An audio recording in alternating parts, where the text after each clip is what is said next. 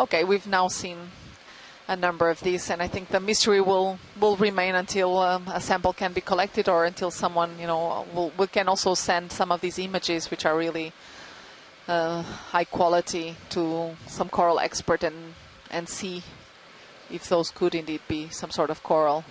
So wait, I was not listening for just one tiny moment of time. Is it a soft coral or is it not a soft coral? So it's a possibility that it is. Possibility. Okay. Co-pilot. Excellent.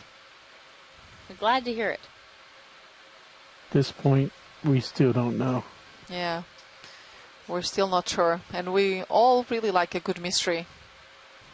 I think that's actually one of the things that's most exciting about Okeanos Explorer expeditions, is that there's always at least one thing that stumps you. And often it's more than one thing per dive that stumps you, but this is a great one to try to figure out what the bumpy blue thing is.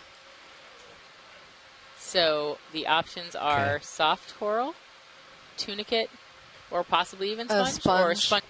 Well, I can tell you it's not a rock. But I will definitely reach out to some of my sponge colleagues here in the Caribbean. Blue biomat. Mm-hmm. I gotta push forward. I've been calling it blue goo. So blue goo? Blue goo.